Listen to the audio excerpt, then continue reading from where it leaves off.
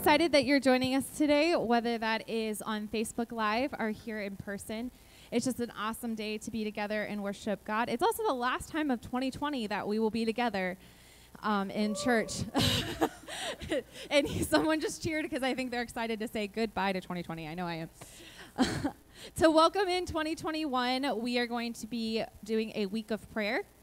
That will be every night from January 3rd to January 9th. It'll start at 7 here at the church, but then we'll go live on Facebook at 7:30, and you will be able to post comments into the comment section that you for prayer request. But then also if you're here, you obviously will do prayer requests and do prayer that way as well.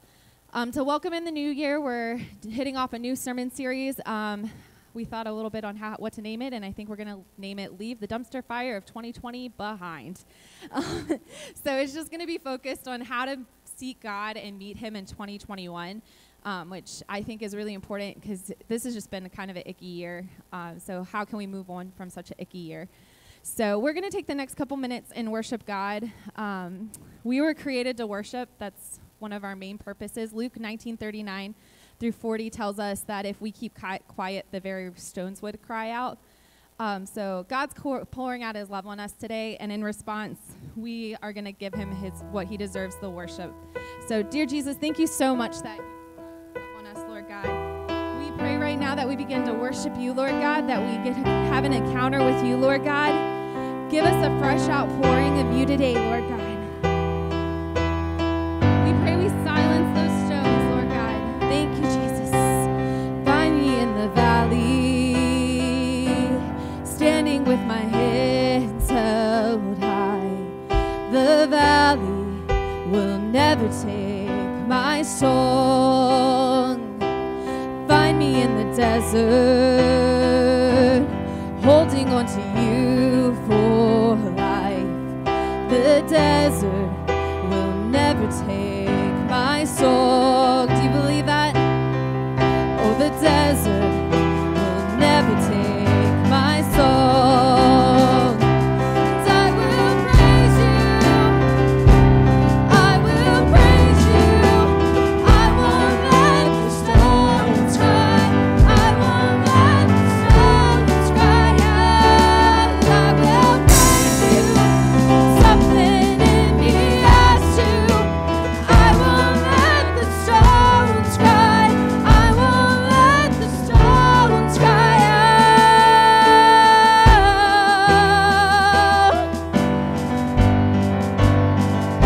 Begin to silence those stones in your church.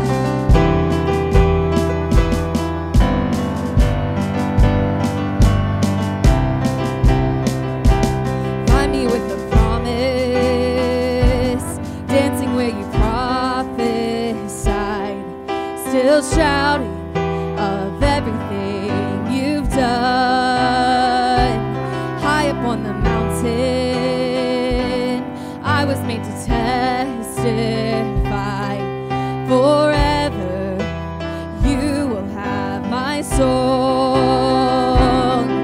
Oh, forever, you will have my song. And I will praise you. I will praise you. I won't let the stones cry. I won't let the stones cry out. I will praise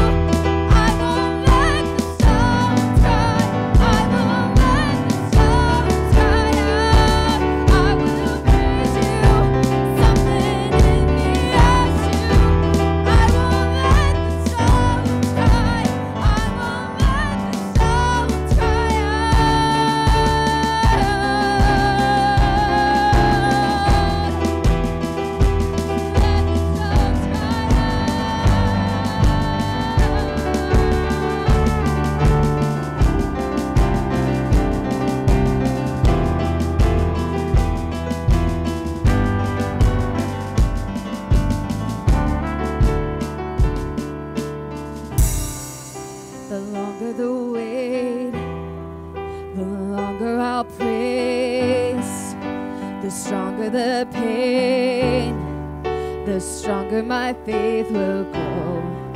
The higher the need, the higher I'll reach.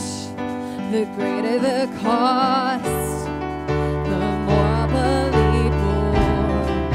The longer the wait, the longer I'll praise. The stronger the pain, the stronger my faith will grow. The higher the need, the higher I'll reach. The greater the cost, the more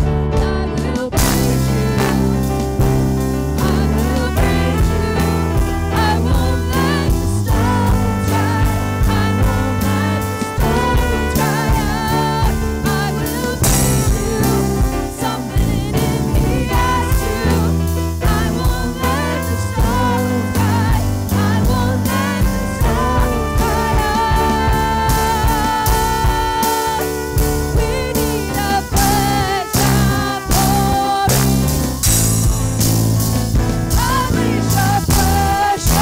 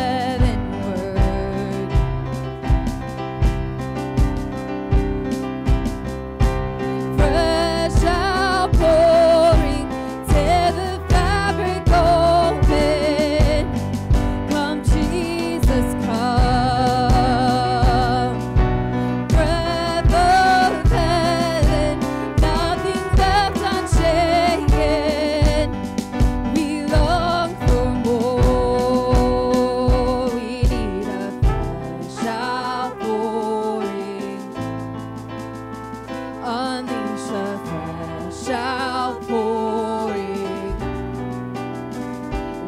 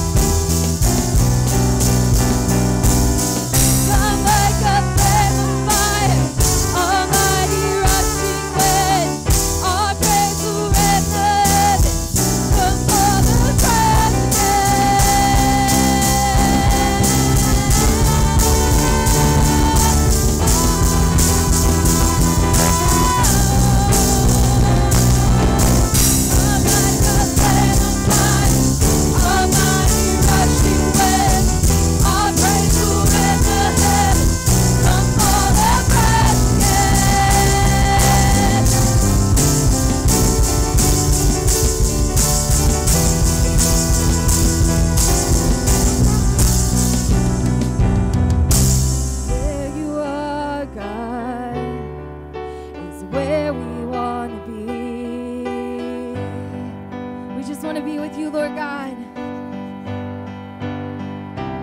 Where your spirit is where we will go. Sing that again. Where you are, God's where we want to be. Where you are, God, is where we want to be. Where your spirit is where we'll go. Where your spirit is where we will go. Come like a flame of fire, a mighty rushing wind. Our praise will rend the heavens. Come fall afresh again. Come like a flame of fire, a mighty rushing wind. Our praise will rend the heavens. Come fall afresh again. Come like a flame of fire, a mighty rushing wind. Our praise will rend the heavens. Come fall afresh again.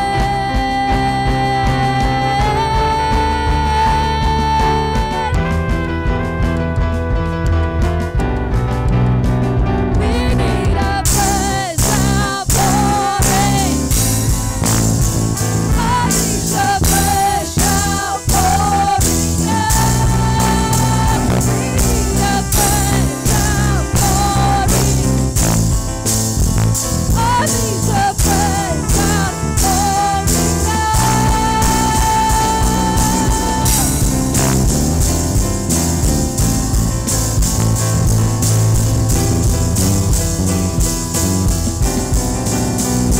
There is fire burning in our mouths. Our shout is rising up inside. So create, come and fill our hearts. Your voice is calling us tonight. We need a fresh outpouring. I need a fresh outpouring now.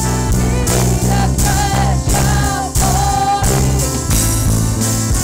I need a fresh outpouring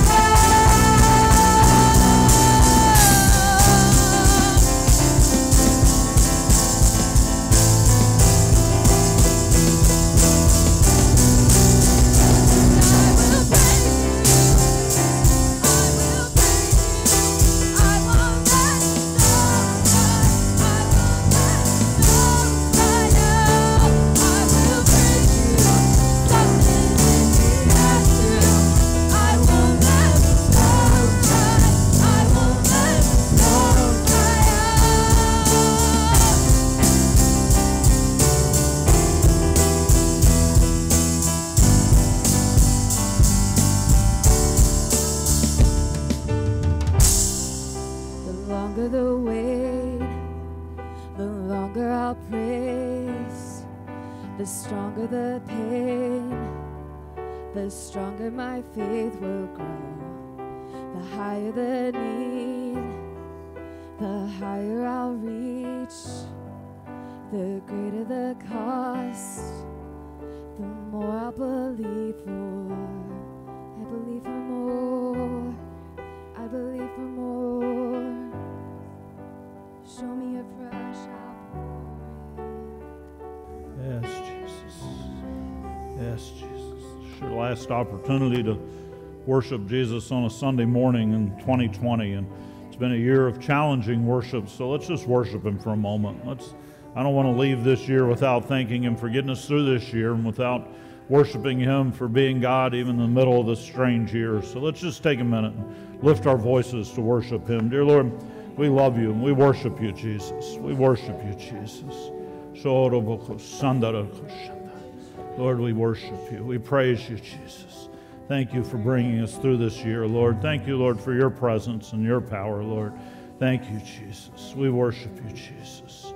We praise You, Jesus. Thank You, Jesus. Thank You, Jesus. Thank You, Jesus. Yes, Jesus. We worship You, Jesus. Yes, Jesus. Yes, Jesus. Just lift your hearts to him right now. Just lift your voice to him. We worship you, Jesus.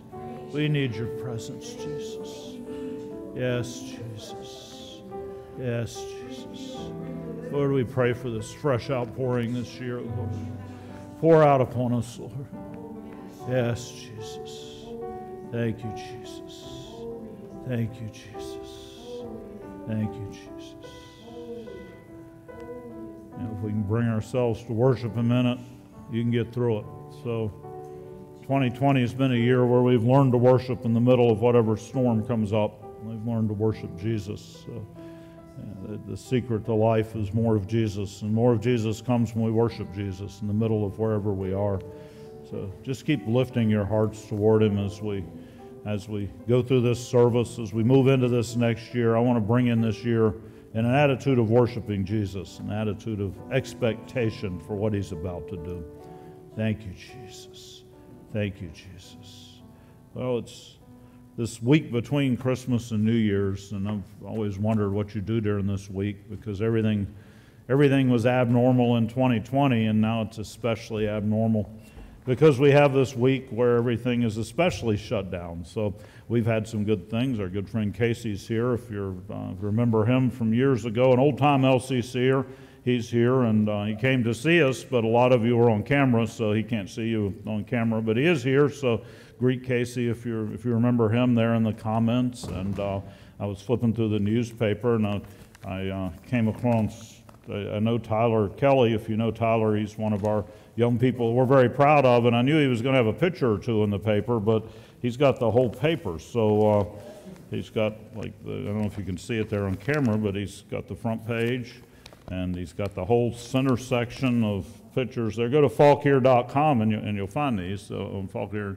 And you know, kind of support Tyler, because these are great pictures. I mean, the guy has an eye for photography, and so if you want to support him a little bit in that, go to falkhere.com and make some comments about how great these pictures are, and maybe even write a little letter to the editor and tell her how much you appreciated Tyler's work there in the newspaper, because I did. It was definitely a bright spot. We're really proud. I'm proud when I see some of our young people come up and find what God made them for, and find something that gives them energy and succeed in doing that. And that's something we all need to do. We all need to find that thing that God made us for, and Tyler seems to have a lot of energy in that. So go there and look at that, falkhere.com. Not right now because you're in the middle of church, but afterwards, go to falkhere.com, and they will put a link up there where you can go and make sure you make some comments or write a letter to the editor and tell her just how great those pictures were and how they brightened up your year, and how you demand to see more Tyler Kelly pictures in the newspaper. And you would subscribe to the newspaper and probably get 3 or 4 copies if it was mostly Tyler Kelly pictures. So, I mean, really, we got to support one another. So it's a new year, and a new year, the good thing about a new year is it's kind of a new page, a blank slate, a new start. And how many of y'all think we could probably use a new start after 2020? How many of y'all would say this point last year you saw anything that was coming in 2020? I mean, yeah, I knew 2020 would be this way. Not one of us had a clue that it would be this way. So we do have a new start, a new thing. And, you know, 2020 sometimes seemed out of control. It just seemed overwhelming. It seemed like one more thing, and how many more things could happen in 1 year. I lay down at night, and I hold my wife, and I think about things, and I pray about things. And Linda and I were talking about it the other night. And I said, you know, for me at least, 2020, there are a handful of things that could happen in this world that would change my world. And none of those things happened in 2020. So I'm grateful. And maybe they did happen for you, and they will happen for us eventually. The word you've lost a child, or lost your spouse, or lost someone you care about, none of that happened this year. So the really important stuff is still there, but 2020 still seemed out of control and overwhelming. You know, what we do with what we get, we write our own story, and we write our future. We write what we're doing, and how you can't help what happens to you in the world, but you can help how you respond to it. You can help how you write the story based on what happens. So 2020 largely illustrates to us we're out of control with what goes on outside of us, but what we did in 2020 was up to us. There are a lot of things that will happen to you, and you know, there is nothing that will happen to you in 2021 or did happen in 2020 that you can't choose how you're going to respond to it. Everything that happens to you, you get to choose the response. Sometimes the new year can be scary. I said to somebody the other day, and they got angry at me, but they said, I'm sure glad 2021's coming. And I said, yeah, let's just hope it's not the kind of year where we look back on 2020 and say, we missed that, because it could be. It could get worse. You can't help how the world moves and what goes on in the world, and you can stress about it and worry about politics and disease and all the things of the world. The only real thing you can do is choose your response to it. So the truth is, you were never a victim of circumstances in 2020, and you won't be in 2021. You're the player. You're the one who writes your story based on what goes on. So the goal for us as a church, we're going to do a quick series here where we look at how we focus 2021. It fits where we are in Numbers a little bit, because these last 10 chapters of Numbers, they're waiting for the new season. They're waiting for the next season, and it's this random assemblage of how they manage their time, talent, treasure, how they manage their people, how they respect people. And so as we're going through this next couple of weeks, might want to read the last 10 chapters of Numbers over and over. We're not going to go through those line by line, but we are kind of drawing some principles out of there. The goal for us as we conclude Numbers and move into 2021 is that we all learn to write our story in 2021, that we learn to take ourselves to the next level, that we learn how to write and author our own story rather than letting the world happen to us. There are three kinds of people in the world. There are kind of people that make things happen. There are kind of people that sit back and watch things happen. And the third kind of people is the kind of people that have no idea what is happening. And the truth is, a lot of people in 2021 or 2020 were the kind of people who had no idea what was happening. And a lot of people sat back and observed what was happening. My goal for 2021 is, no matter what happens, that every LCCer is part of the first group. They know how to make things happen no matter what's going on. You know, the number one way we can do this is to learn how to set a few goals. Learn how to have a goal in mind, a future, a plan, something moving forward. Have some goals for 2021. The Bible tells us without a vision, people perish. If we don't have a goal, we sit around and watch Netflix. If we don't have a goal, we sit around and put on 40 pounds during a pandemic. If we don't have a goal, we sit and waste and we wonder where 2020 went. And the truth is, a lot of us, because our goals were so derailed in 2020, we sat down as a staff and tried to come up with these great goals and great plans for 2020 at the beginning of January last year. And the truth is, they were all derailed. Not one of them happened. But we set new goals. We set new ideas, because if we don't have a goal, we just sit around and do absolutely nothing. So you need a goal, a dream, a vision, an ambition, a target for 2021. You need something to focus your life in 2021. So the next couple of weeks, that's what we're going to look at. Setting a few goals for 2021. Some different areas of our life where we could make a difference in 2021.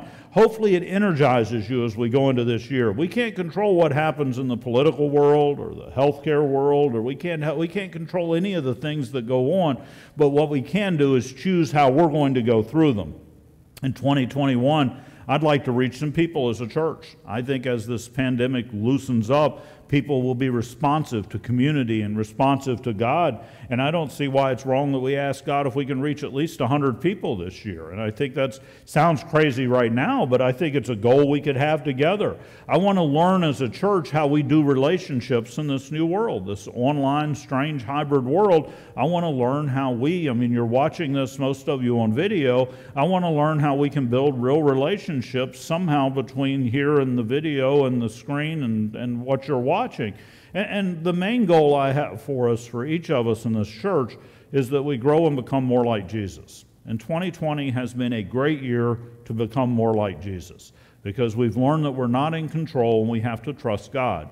We've had time because we could focus on Jesus. We've had, because of the stress and worry, sometimes it's forced us to look more into Jesus, and we've become more like Jesus. 2021 will be the greatest year of our history together as a church, and your greatest year in your life if we learn to set a few goals. So we need godly goals. What are godly goals? Well, the Bible tells us this: the godly are showered with blessings by God. Let's take a quick LCC poll. How many of you all would like to be showered with blessings in 2021? I mean, anybody don't want no blessings in 2021? No, thank you, God. I'd like 2021 to be just like 2020. I'd like to see a lot of things I love go away. I don't want blessings. So I'd like to live in that shower of blessing in 2021. I think we all would. And the Bible tells us the godly are showered by blessings from God. The godly are showered. Why? Because God loves to bless the godly. God loves to bless people who are inclined towards Him. It's the character of God. God is a blesser of people who are trying to be like Him. He blesses us. He can't help but do it. It's not something He does, it's something He is. He is a blesser to those who are willing to follow Him. So when we set some godly goals, we're setting goals that God blesses, that God is pleased with. We're setting goals that God is able to bless us in our life. We're opening up the portal. We're opening up the receiver to receive the blessings that God has for us in 2021. 95% of Americans, in a poll I read a few years back, have no written goals for their life. Think about it. If you would write down your goals for 2021, a couple of goals, plans, ambitions for 2021, you'd be in the top 5% of the nation. Simple truth is, most people drift through life and wonder where it went. If you have no written goals, you're in a good place today, because you'll need this series. You'll need the next couple of weeks so that you can write down some things that will focus your life in 2021. Goals make changes in us. They shape us. Because you have a goal, it changes everything. It changes who you are, how you're behaving, how you respond. It gives you something bigger than the circumstances around you. Shapes your destiny. It literally writes your future, and it writes the story of the year that you're living in. So let's look first at 4 reasons why I need to set a few goals in 2021. First of all, godly goals give me hope. Goals are about hope, aren't they? They're about the future. Goals aren't about what we have. Goals are about what we believe God can do in the future. It gives us some hope. There's something called the Stockdale Paradox. The Stockdale Paradox had to do with the prisoners of war in Vietnam and whether they could survive the length of time they were in Vietnam. It's named after a guy named David Stockdale, who was a prisoner of war in Vietnam. Stockdale said that those who survived the prison camp were those who had goals, but not these goals that were impossible. Some of them had a goal to be home by Christmas, and when they weren't, they pined away and died. They were deflated. Stockdale had goals like surviving today without going crazy. Stockdale had goals that were attainable, that he could reach to, but yet they reached and stretched him and required hope and faith and future. And he said those are the people who survive. People who survive tragedy have goals, not some weird lofty goal like let's reach 4 billion people this year or something. They have goals like let's reach 100. Let's reach 100. That's a stretch for us. Let's reach 100. Something to live for, something to move forward to. Life is full of losses, unfortunately. You know, truthfully, you'll probably lose something in 2021. Every year on New Year's Eve, I sit back and think, I wonder what the next year will bring in loss. And I look back over what we have lost in the last year. And I think 2021 will probably bring some loss. We might lose a loved one, might lose a job, might lose our homes for all we know. Life is sometimes full of illnesses. The truth is you'll probably get sick in 2021. It could be the flu, it could be a cold, it could be the dreaded COVID word. It could be, the truth is we'll probably get sick, and some of us will get sick in 2021. Life's full of tragedies. It's full of accidents. And the problem is if you don't set some goals, you get stuck in those problems. You get stuck in the tragedies. You get stuck there and you can't get out of them. Godly goals keep us moving forward even when we feel like quitting. Even when we're bogging down in the mud of life, godly goals keep us moving forward and out of it. Godly goals then give us hope and endurance. In the Bible, a guy named Job loses everything except his nagging wife, interestingly enough. The only thing that's left is his nagging wife. And so Job's there with his nagging wife. And in chapter 6, verse 11 of Job, he says, I do not have the strength to endure. Why? He says, because I do not have a goal that encourages me to carry on. The greatest tragedy is not losing everything. The greatest tragedy is having no goal in the middle of that loss. The greatest tragedy is to have nothing to pull us forward out of that loss. You will lose something in the future, and without a goal, you'll get stuck there in it. If you have no goals, you're just drifting. You're a ship without a heading and a rudder. You're in the sea going whichever way the world pushes you. Whatever happens in the world pushes you in whatever direction it wants to go. If you have no goals, you really have nowhere to go. You have no reason to keep going. You have no reason to move forward. Why get out of bed if there's nothing to grab today? Why get out of bed and seize the day if I have no goal for the day? Why get up? And some of you have encountered that because your goals were shattered in 2020 and you didn't set new goals. And so you were wondering, why get out of bed? Some of you are in depression right now because you have nothing to pull you forward out of where you are. Some of you felt this in 2020. And you're going to need this series because we're going to have to answer the question, what am I going to do for the rest of my life? What am I going to do in 2021? When I sit back at Christmas 2021, what would make me say that was a year that mattered? That was a year that changed things. It changed this church, this community. It changed me, my family. It was a year that made a difference.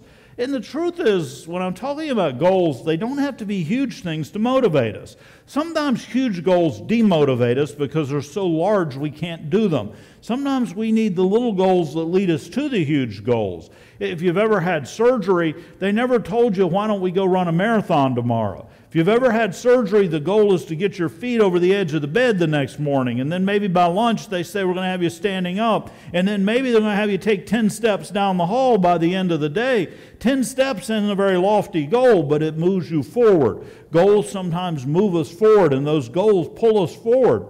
So the point is, small goals are important goals if they give you hope. If they pull you forward, any goal is an important goal. Last year was a hard year for most of us. A lot of us lost stuff.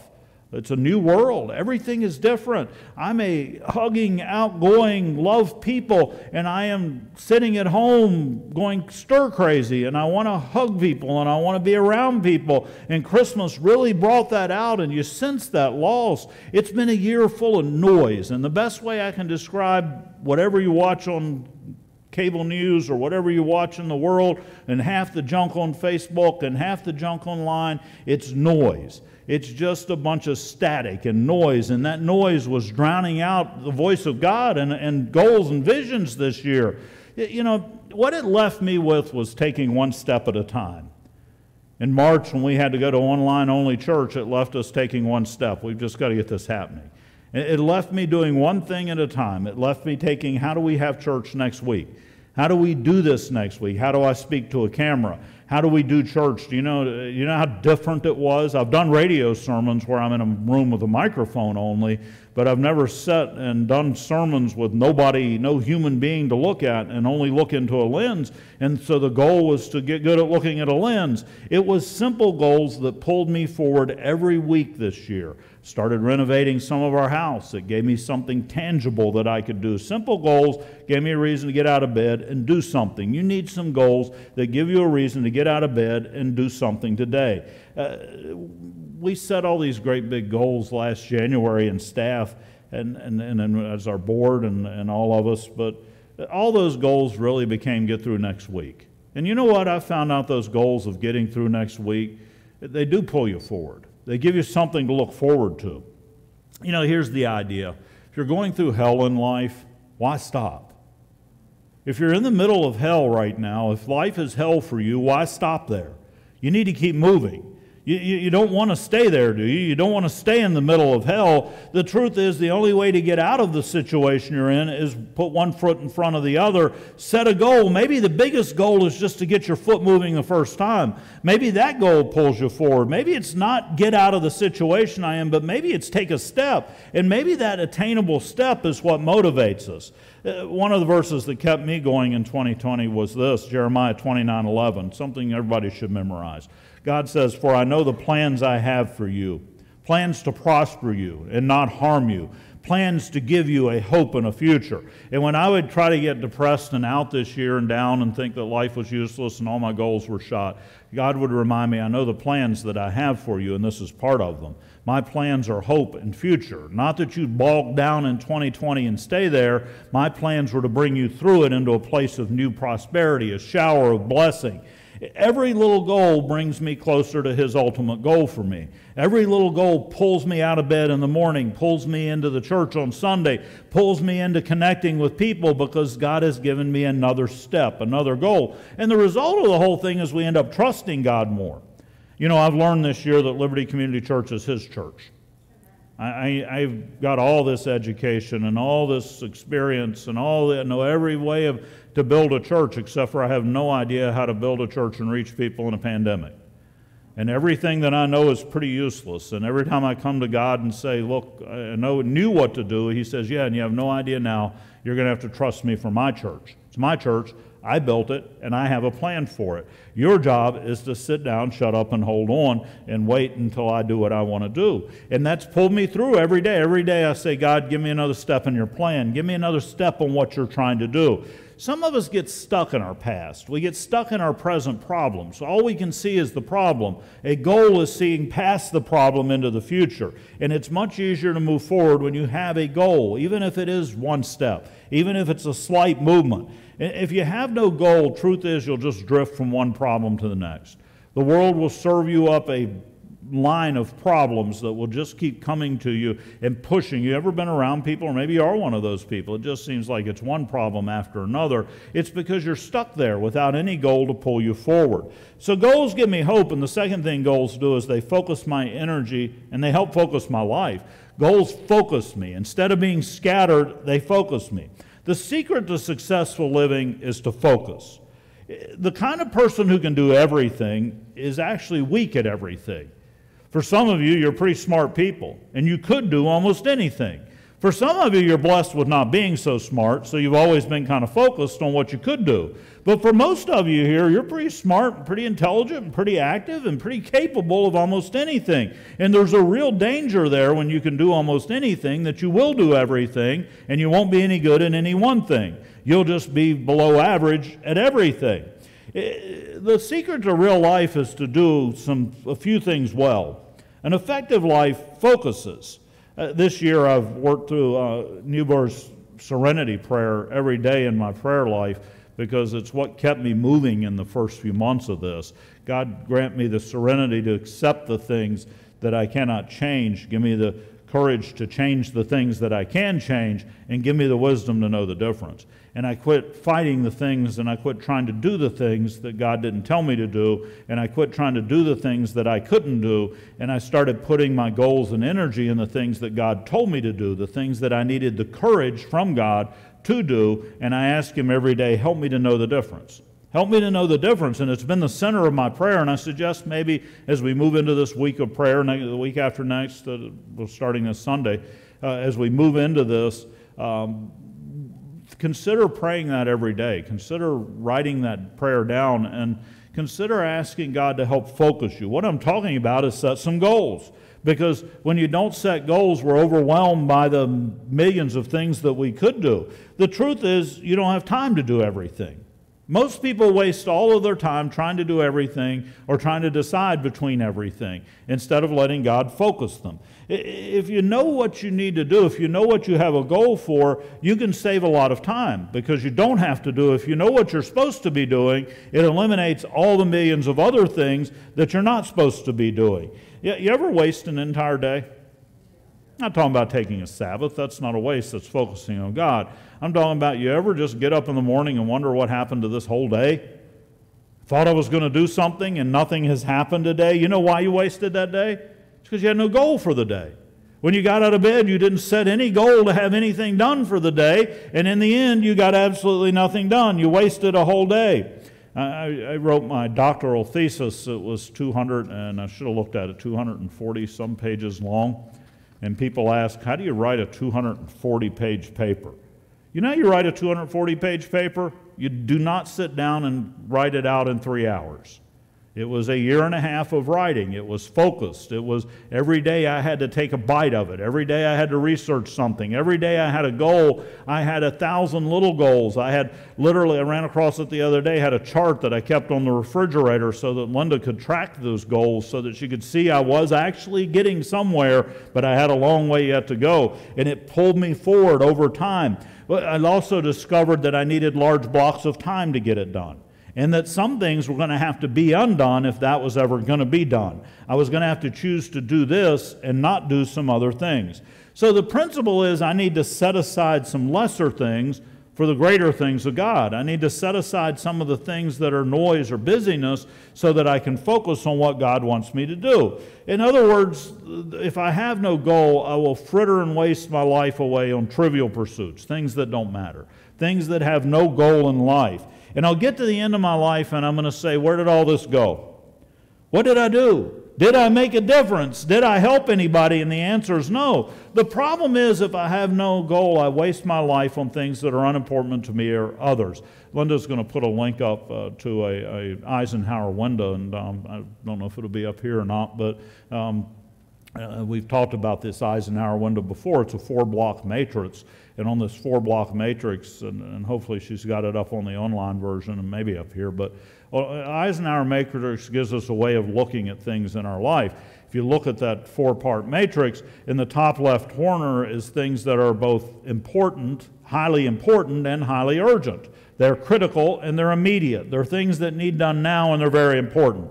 They're things like the building is on fire, get out. That would be both critical or important, and it would be urgent, correct? I can't sit around and think about that. I need to get out. There are a few things in life that are both important and urgent. And if our life's in order, there's not that many things that are both important and urgent, but they do need done now. And then the top right-hand box, those are things that are not urgent at all. They don't have to be done today. They can be done whenever, but they are very important. Some of the things that are like that are things like exercise. You know what happens when you skip a day of exercise? Not much. You know what happens when you skip a day of Bible reading? Not much. You know what happens when you skip a year of Bible reading? A lot. You know what happens when you skip a year of exercise? Your pants don't fit no more. Simple truth is, it's not that urgent, but it's very important, isn't it? And you know what happens? Most of the time in the noise of life, when things shift, those are the things that disappear. These are the things we probably dropped in 2020. We probably dropped.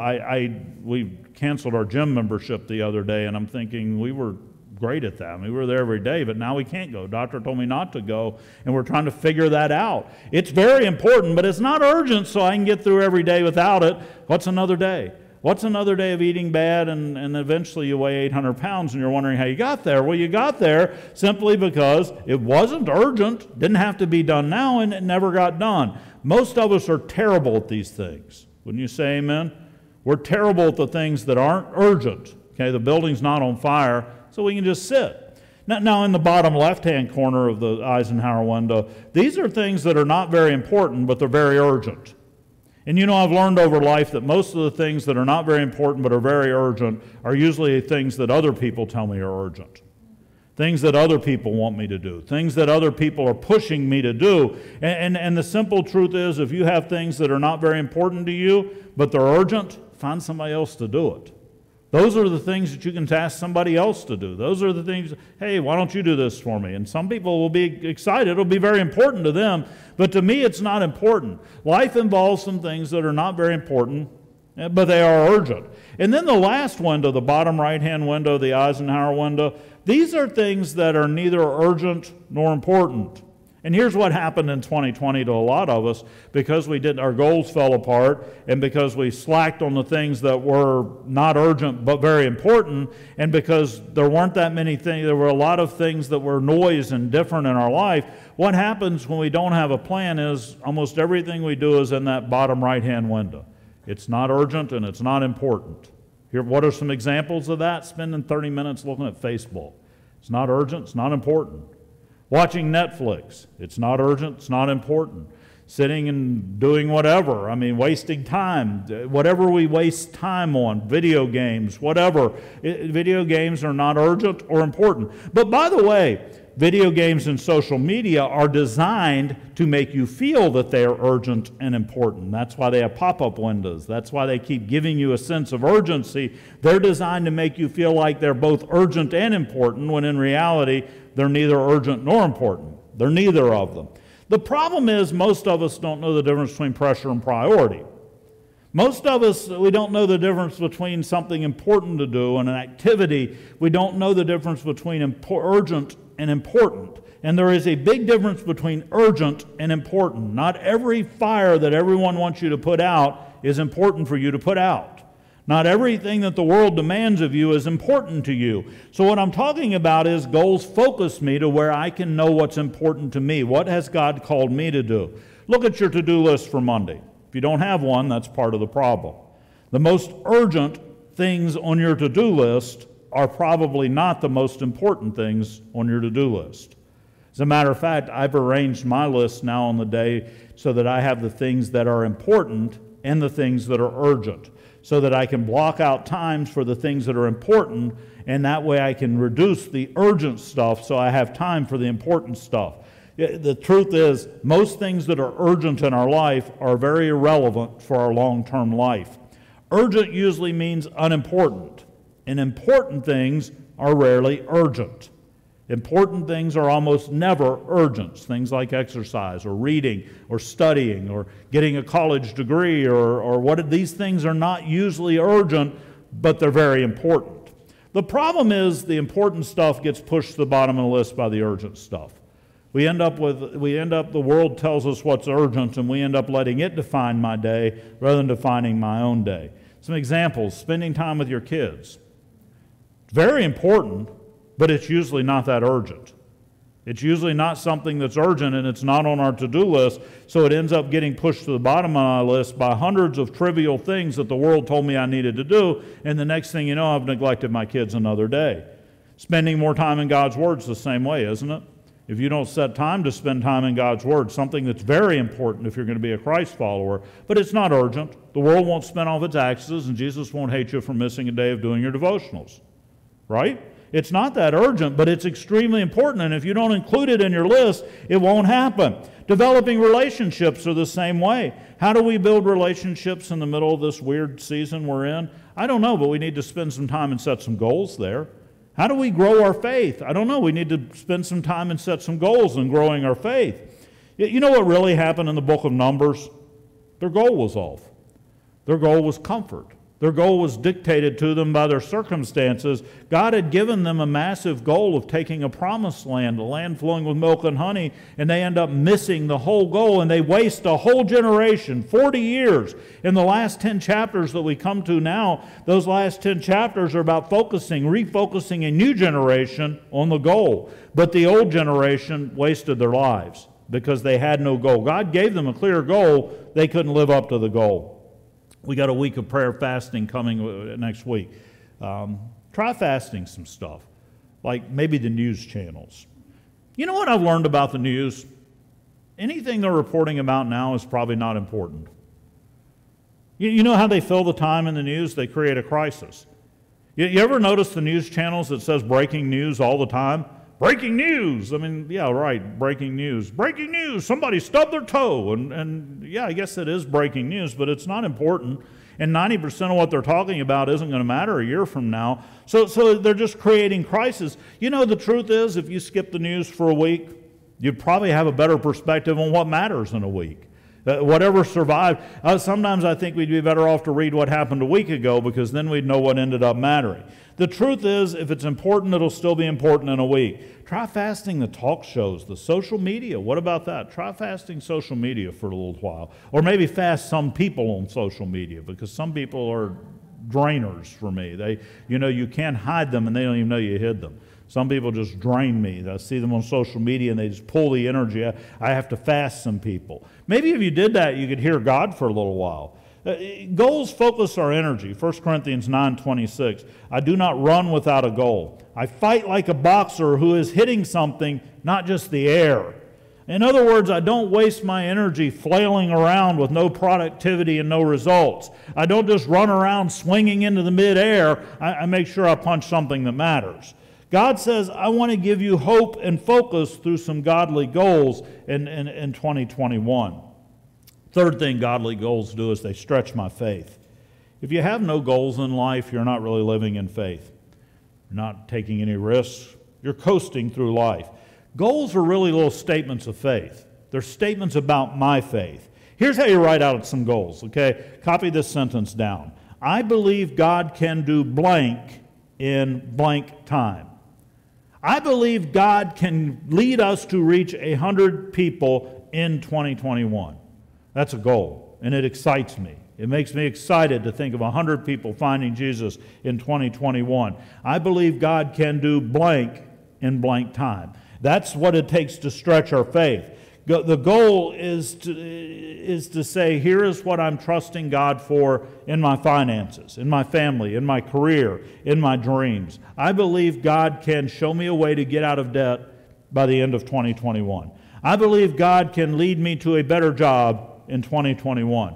I believe God can give me a new career in 2021. I believe God can bring me a potential husband or wife in 2021. I believe God can bring me, and those are goals that pull us forward. Matthew 9:29, Jesus said, according to your faith, it will be done to you. That's a pretty chilling verse, isn't it? You ever think about that? According to what you believe, that's what you're going to get. What you believe for, that's what you're going to get. And the chilling part of the verse is many of us aren't believing God for anything, and you know what we're getting? Nothing. We don't get a shower of blessing because we're not trusting Him for nothing. In other words, you get to choose how much God blesses you. You want a little bit of blessing? Then trust Him for a little bit of stuff. You want a big blessing? Trust Him for a lot of stuff in 2021. But if you don't trust Him at all, you're not going to get any blessing at all. Trust is attempting to do something that I can't do in my own power. Never done it before. Never done something in God's power means that I've never been blessed by God yet. If I've only done what I can do in my own power, that's not a goal. A goal has nothing to do with what I can do right now. My goal right now is not to preach this sermon to you. I'm already doing that. The goal is not what you're already doing or what you can do. A goal is what God has told you could be in the future. And if you don't ever have anything you're looking to the future on, you're not being blessed by God yet. This church is full of ordinary people that have kept believing God for the impossible. Today's impossibility was tomorrow's miracle. What we think is impossible for us right now is what we're going to look back on tomorrow and say, God did that, didn't He? The possibilities that we had, the impossibilities we had yesterday are now today's possibilities. We trusted God for buildings. I mean, I was talking to one of our oldest attendees here who remembered when we met in a dance studio because we had nowhere else to be and we couldn't afford anywhere else. And now we sit in this building and we take it for granted, but it was a huge miracle. We got this building for free. It was a huge miracle. And maybe we've forgotten that yesterday's impossibility have now been today's possibility. We can unlock the door and walk in here. Finances and people and how God's blessed us. Some people have looked at this church and said, who do those people think they are? I still get that question from people, especially other pastors. Who do you all think you are down there? It's not who we think we are. It's who we think God is. It's who we believe God is. So the size of your God determines the size of your goals. Goals based on your ability are going to mean that you're the God of your goals and God of your 2021, and they're going to be puny goals. Goals based on what God is capable of will lead us to blessing, hope, and faith. So I'm asking God for 100 souls this year in this church. I'm asking Him that new ministries, that some LCCers rise up and say, I can make a difference and I'm going to do this. Some new leaders that say, I can lead, I can help people move forward. Think about it. If I'm asking God for 100 souls, I need about 10 of you all who can disciple those people. I need people who can disciple and are serious about leading. And you know, all that's impossible if none of us listen to Him. That goal means all of us have to listen to Him. Here's a verse for people who step out in faith. It's one of my favorite verses out of Ephesians. God is able to do far more than we would ever dare to ask or dream of. Infinitely beyond our highest prayers and desires and thoughts and hopes. We've had some big dreams in this church, and I still have some big dreams for this church. I'd like to see this church plant some more churches. I'd like to see this church do some relational campuses across this area and region. I'd like to see us still build some sort of community building here in the middle of Bealton to serve the people of Bealton. I'd like to see a movement of small town churches that can come together and pool some resources and reach little cow pasture towns like we're in right now. Is that impossible? God's already done the impossible stuff for us. He's already put us together, given us buildings, He's already done the impossible stuff. Why wouldn't He do the rest of the stuff? When we look at what God has done, it brings us to the fact that God can do anything. The goal in 2021 then is to take this church to a place where we have nothing but trust in Him. And 2020 has done a lot of that for us. For some of you all, 2020 has taught you that you must trust Him because our plans don't mean that much. Our ideas, our wonderful visions, what we need is to trust Him for His goal and His vision. God gives us hope and focuses our energy, strengthens our faith. One of the verses we're going to look at when we get into Hebrews, and I've mentioned it a few times in the last few weeks, says, without faith it is impossible to please God. It also says everything that doesn't come from faith is sin. Let me dare you this. Why don't you dream the biggest dream you can in 2021? Dreams are free. They don't cost anything. They don't cost a thing. And every great thing that's ever happened began with a dream. It began with an idea that could happen. Set some goals for your life and ask, what would stretch my faith? Fourth thing that dreams and goals do is godly goals build my character. God's goal for you, you know God has a goal for you, right? God's goal for you is this, to help you grow up spiritually, to make you like Jesus in character. God's goal for you is to change your character. Jesus is a perfect example of how that works. Jesus thought like, acted like, felt like, responded like God. Jesus said when you look at Him, you've seen the Father because He responded like God. So life is a course in character development. And that's why life's hard. That's why some of you have tragedies. That's why 2020 came along. That's why did these things happen in 2020? Because God's giving us an opportunity to develop our character. Heaven's easy. There's no problems in heaven. You're never going to have an opportunity to develop your character in heaven because there won't be any problems. There'll be no pandemic. There'll be no murder hornets. There'll be no riots in the streets. None of that will happen in heaven. Simple truth is it'll be easy. There won't be any problems. But life here is full of problems. You know why? Because God's building our character to get ready for heaven. What you are becoming determines what you'll accomplish. So why set goals? Why set goals? You know, while you work on your goal, God works on you.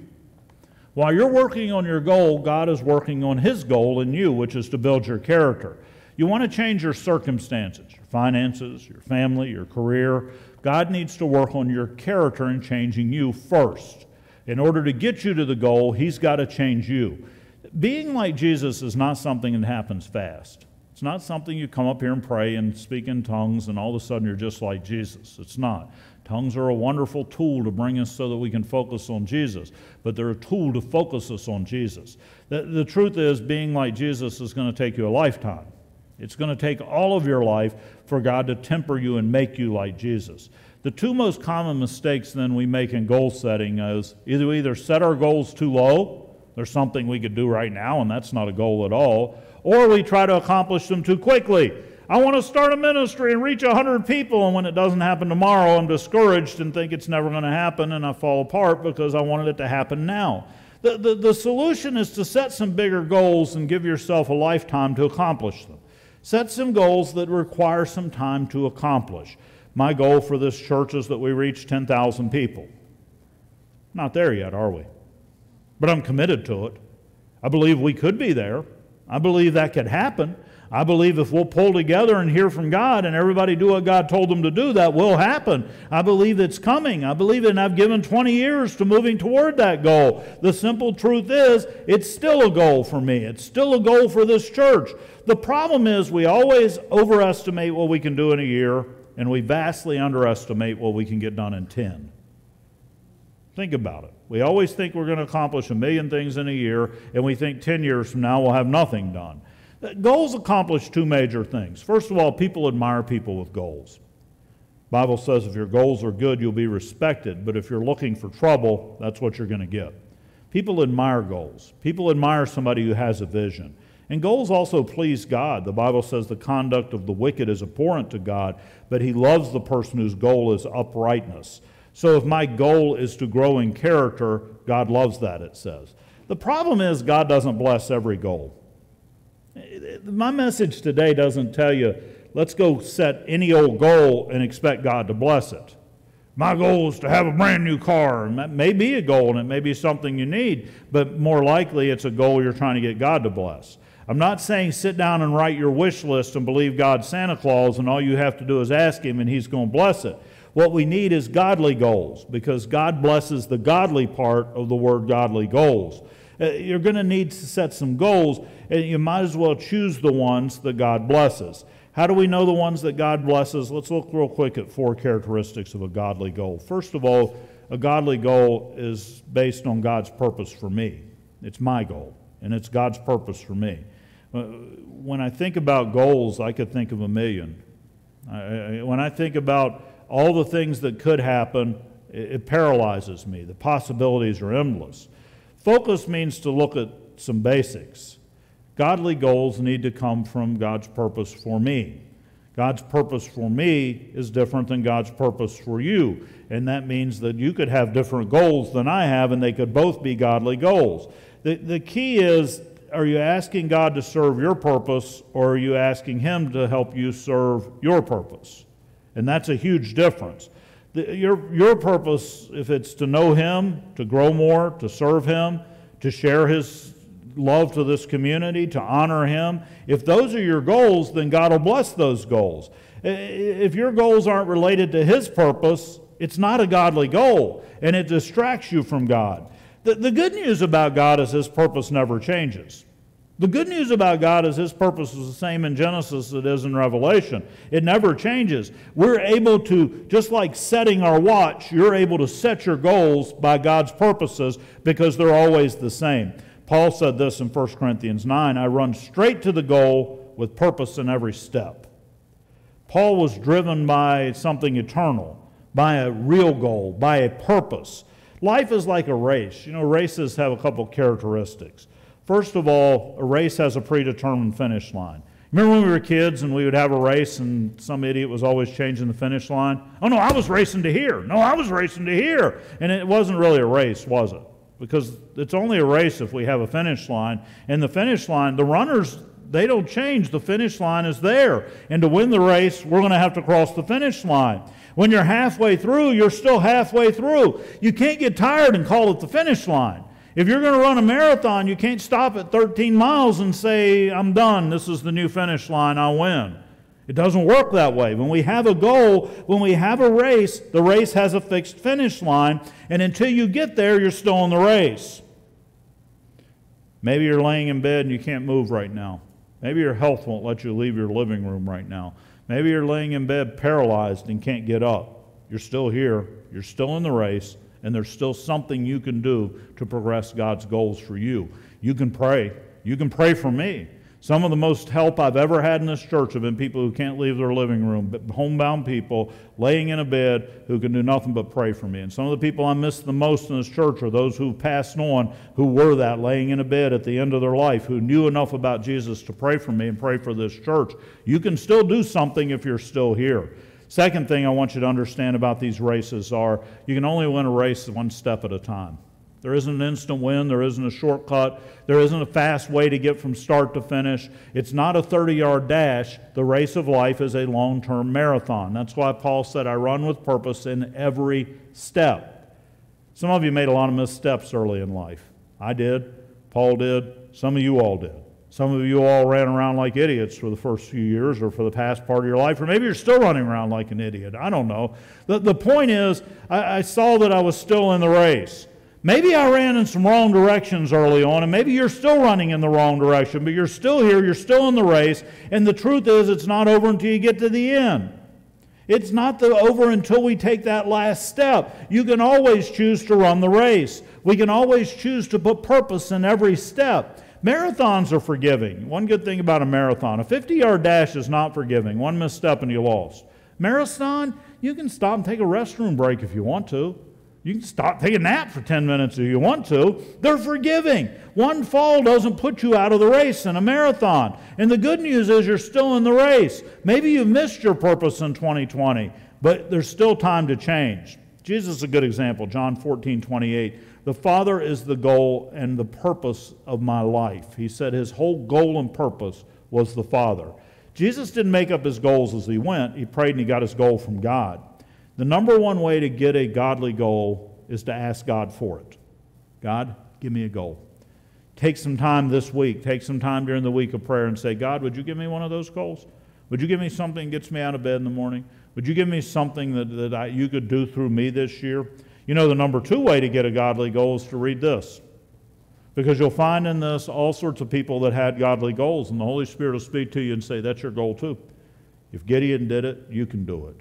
If David did it, you can do it. If David could slay a giant, you can slay a giant this year. If Jesus can do it, you can do it. If Paul could do it, you can do it, because it's the same God working in every one of them and the same one working in you. 2 Corinthians 10:13 says our goal is to stay within the boundaries of God's plan for us.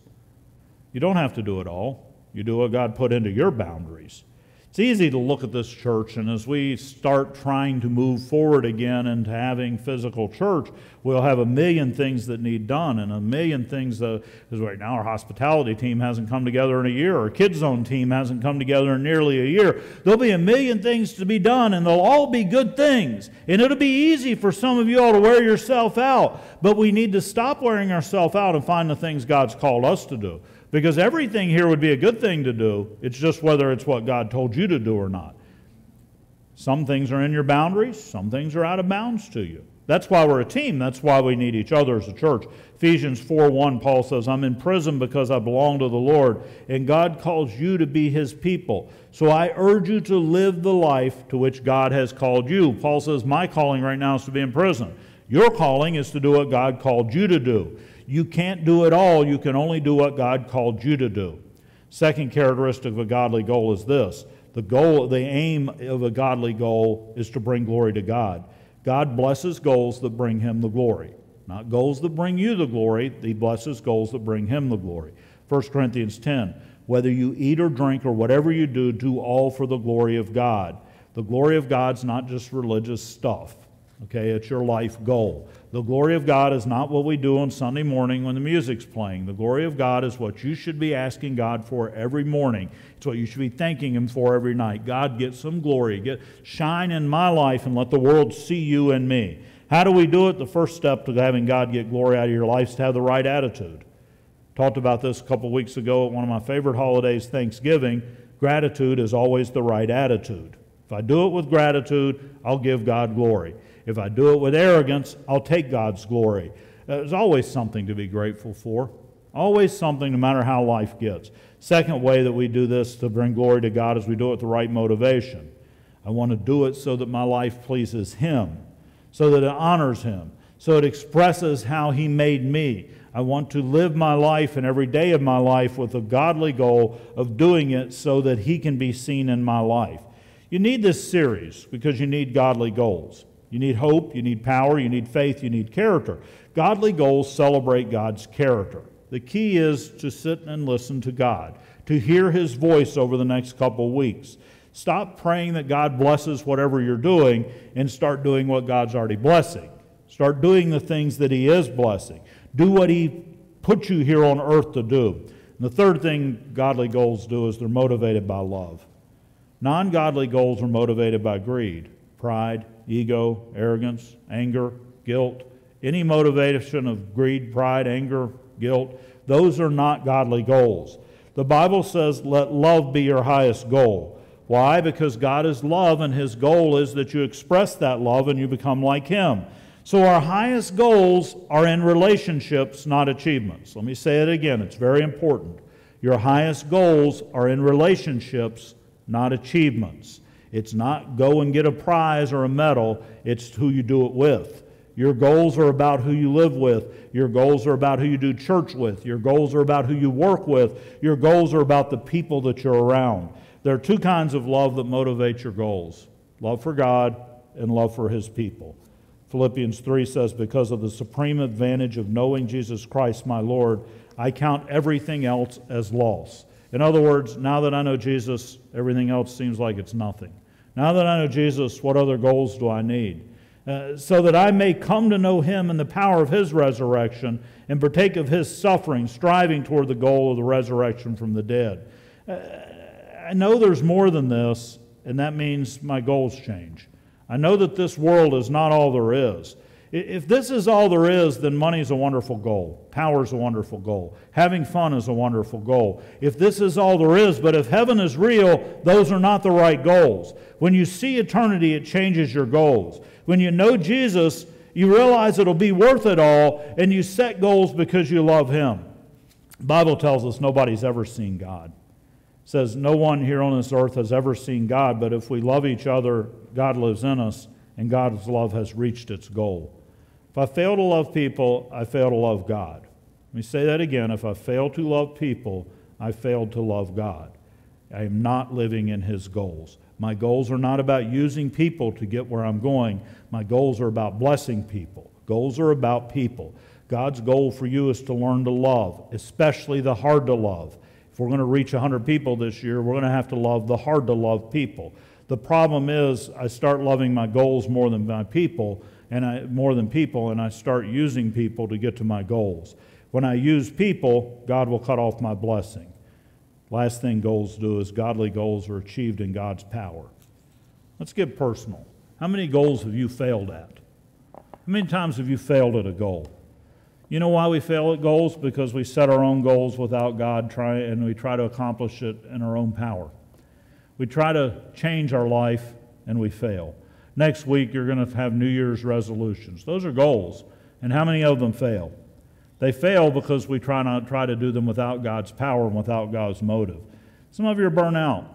You know why you burn out trying to set goals? Because you've been setting the wrong goals, and you've been trying to do those wrong goals in your own power. The Bible says this, "Are you so foolish? After beginning with the Spirit, and you are now trying to attain your goal by human effort? We plan the way we want to live, but only God makes us able to live it. Are we so foolish that we keep trying to do it in our own power?" If we're able to do it without God's power, it wasn't a godly goal for you anyhow. If you're able to do it without God's power, it isn't even a goal. It's just something you ought to be doing. Goal setting accounts for God's sovereignty. It holds into account that God might adjust my goals, enlarge my goals as I grow, as my character grows. The challenge, set some godly goals for this week. Maybe they're not perfect goals, but they get you moving. Humility before God is to humbly submit to His goals and allow Him to clarify them as we move forward. James chapter 4 says, "You don't even know what will happen tomorrow. So you ought to say, if it's the Lord's will, we'll live and do this or that." God's goal is bigger than my goal. God's able to steer me towards His goals if I'm moving towards something. You can't steer your car when it's sitting still in a parking lot. You can turn the wheel, it's hard to turn, but it doesn't actually go anywhere. You want to steer your car, you got to get rolling. You may start rolling in the wrong direction, but if you have goals, you'll steer to the right direction. A ship that's off course will be much easier to put on course if the ship is moving. If it's sitting still, it can't change course. You cannot change course till you start moving, and your initial steps may not be in the right direction. Don't wait until it's perfect. Start moving toward the goals. Set some goals and allow God to begin working in His power. The Bible says, "You will not succeed by your own strength or your own power, but by my Spirit, says the Lord." How do you get God's power into your goal? You trust God with all your heart. You don't depend on your own understanding, your plans. You seek His will in all you do, and you let Him direct your paths.